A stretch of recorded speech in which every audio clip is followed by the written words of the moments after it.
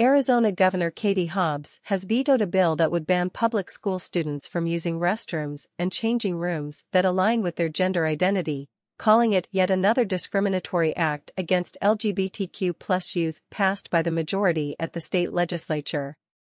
Republican lawmakers, who have a slim majority in both legislative chambers, have advanced a slate of bills targeting the rights of LGBTQ people, which the Human Rights Campaign described as an effort to assault the LGBTQ+ community and attack transgender children to appease their base. Hobbs, who recently rejected a bill that would have banned school employees from using a trans student's preferred name or pronoun, wrote Thursday she would continue to veto every bill that aims to attack and harm children.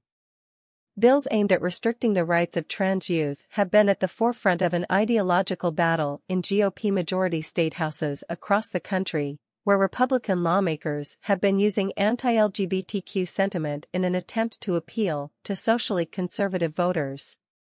On Tuesday, the HRC issued its first-ever state of emergency for LGBTQ people in the U.S., citing an unprecedented number of newly signed laws restricting the rights of queer and trans people across the nation, at least 76 this year alone.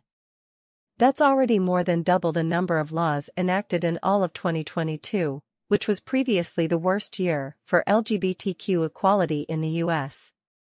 At least 11 anti-LGBTQ bills were introduced in Arizona this year, according to the American Civil Liberties Union.